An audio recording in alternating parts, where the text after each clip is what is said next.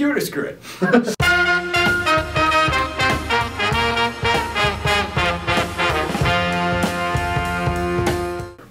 Hi, welcome to our new show, Cue It or Screw It. I'm Kye Hogan. And I'm Andrew Teeter.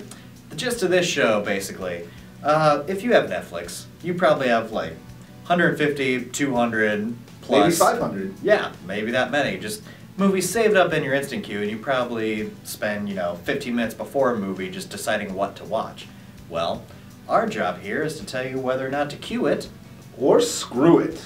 So basically that'll save you a little time going into it, and you'll know based off of our recommendations, which we like to think pretty highly of, whether or not it's a good film to watch. So, with further ado, Take my word for it. This will be great.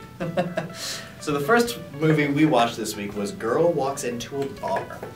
Now, interesting thing about this movie originally was made just for YouTube. Shangri-La Entertainment wanted to make a movie that was just for YouTube, got together a bunch of big stars, and this is a pretty star-studded ensemble cast, don't get me wrong, and put this movie together, I think 2-3 years ago. It was sometime in December, either my freshman or sophomore year of college. They put it together, put it out on YouTube, and it did get some pretty good traction, and now I see that it's on Netflix, and for your viewing pleasure instantly. Alright, so what did you think of this movie? I thought it was a really, really simple story. There's not a whole lot going on. The story is set in 10 separate locations, and it kind of pulls it all together slowly but surely, bringing the 10 bars and what's kind of happening in the 10 bars together. The best part about this movie is the use of secondary characters in those individual bars to push the story forward and to really drive the story beyond lots of good cameos. Just a generic movie. Lots of good cameos. So what was your favorite cameo? Oh, I don't know. I had two. I really liked the Danny DeVito one. I thought that was one of the most effective ones. One that I would have liked to have seen more, and his story doesn't really get all that resolved, is Robert Forster's. Because I really like Robert Forster. I think he's a great actor. And just to see the kind of the father-daughter, his daughter's in the film, not his actual daughter, but in the context of the film. There's kind of a strained relationship there. And he talks about it with his son a little bit, but then nothing really happens with the daughter, and I would have liked to have seen a little more resolution there. But the Danny DeVito one, I thought was short, sweet, and effective. Like, it starts off, he's trying to tell like some joke, and someone keeps interrupting him. And I think it works because it's supposed to stay kind of ominous, and you're wondering what he's all about. So. Well, and Danny DeVito is presented as this really shady character, and he's kind of telling a shady joke, and it ends up not being as shady as you think it's going to be. You keep waiting for this big punchline, and then there isn't one.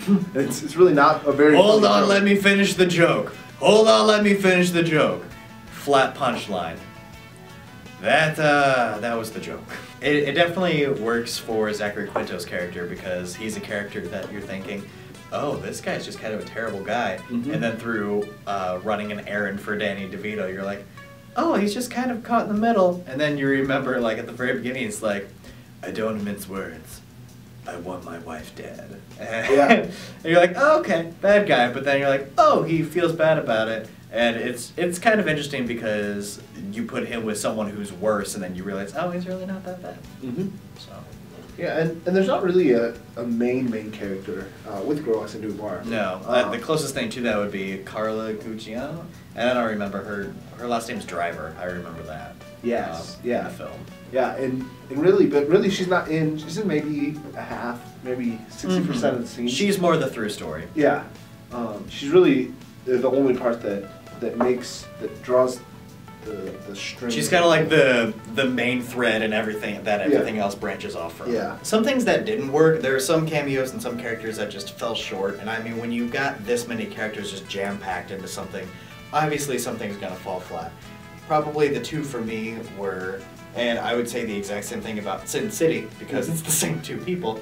Alexis Bledel, who's great in Gilmore Girls, and I want to like her and everything else, but she's just not that good. And then Josh Hartnett, who, again, just like he does in Sin City, kind of bookends it through like an outside context, which is fine, but it just kind of falls flat for me. Yeah, it's nothing special, and you have you have a hope that it's going to be special, and it just he's just there. Yeah. And then he's in one scene, and it's like, oh, he just great. He's trying to hit on Rosario Dawson. Yeah, he just really finds Rosario Dawson attractive. Who doesn't? She is a exactly. Kid. And her cameo, I thought, was great. Like she utilized every bit of her screen time to the fullest. One thing that I think is really important about Girl Walks Into a Bar to talk about is that there's kind of an expectation when you talk about bar movies and there's a strip club scene, there's kind of an expectation that it's going to be a really raunchy, outrageously dirty movie. This movie isn't. It's not. It's very tame. It's very tame. But keep in mind, it was also originally made for YouTube again. True, and I didn't know that when I watched it.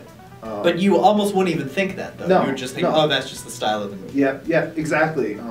The strip club, when I was watching the movie, they panned into the strip club, and I knew my roommate's mom was coming over, and I said, I am stopping Netflix. I'm going to watch some football or something.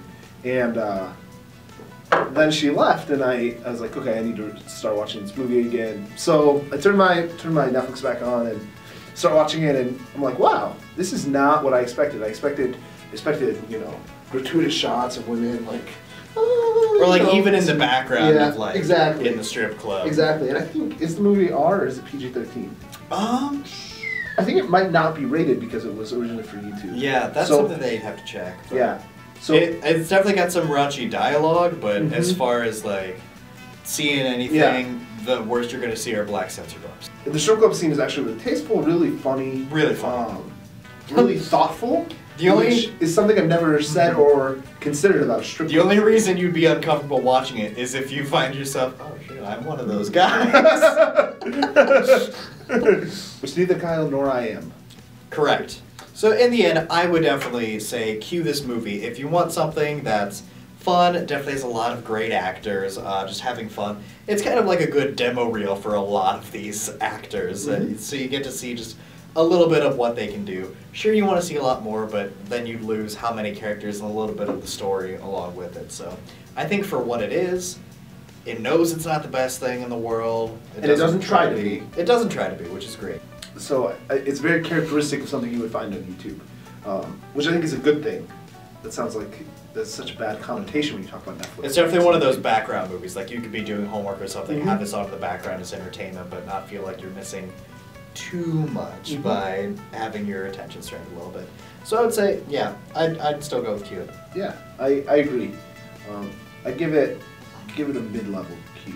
Yeah. I'd say it's definitely not the movie that you need to watch right away, but it's a movie that you want to move up in your queue, and if you have the opportunity and just kind of want to zone out, definitely pop that bad boy on and start watching it.